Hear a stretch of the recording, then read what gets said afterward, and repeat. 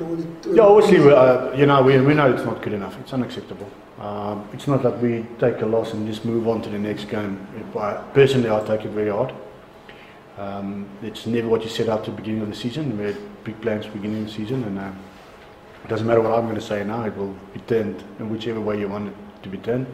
But obviously, they're disappointed for the fans as well. I mean, it's unacceptable to lose at Loftus, and we know they're very disappointed. But obviously, there's change coming at Loftus as well, and they should look to the future as well.